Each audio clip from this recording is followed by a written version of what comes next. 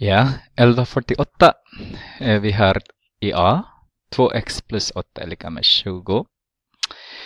Vad ni kan göra är att bli av med 8 först, som jag sa hela tiden. Att bli av med positiv och negativ först. Så vi har positiv 8, motsatsen negativ 8 gör ni till båda led. Så ni har 2x är lika med. Jag skulle använda samma färg som där uppe. 2x är lika med, den blev 12. Och sen, vad ni kan göra nu är att bli av med 2 då. Därför är det multiplikation, som jag måste dividera det med 2, båda leden då. Så har vi 1x är lika med 6. Ni kan testa om det är rätt. Okej, det nästa är nästan exakt lika. Skillnaden bara att vi har negativ 12. Och negativ 12 motsatsen är positiv 12. Vi gör det båda leden. Så är det 4x är lika med 35.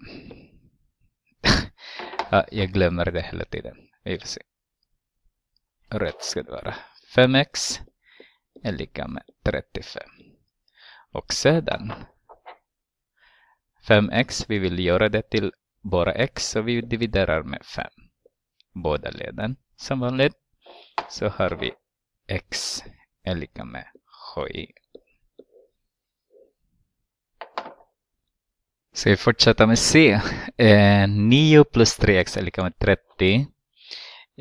Många blir förvirrade kanske att plötsligt det blev konstant först. Men blir inte förvirrad. Tänk bara att det är positiv 9 just nu. Så motsatsen är negativ 9. Negativ 9 där också på andra leden. Höger led. Så den här blir 0. Så har vi bara 3x är lika med 21. Och vill bli av med 3 igen, så det är en multiplikation. Så dividerar vi med 3. Dividerar vi också med 3. Det är 21 där då. Och då har vi 7. Det är samma med D då. 100 är positiv, så har vi motsatsen är negativ 100. Så har vi 4x kvar där på vänstra leden. Vänstra ledet är lika med 300. Och då dividerar vi med 4. Därför vi vill bli av med 4. Det här blir 1, så har vi bara x kvar där. Så ska vi räkna 30 dividerar med 4. Hur många 4 på plats i 30? 7. Och sen har vi 2 kvar. Så har vi 20 dividerar med 4. Och det är 5.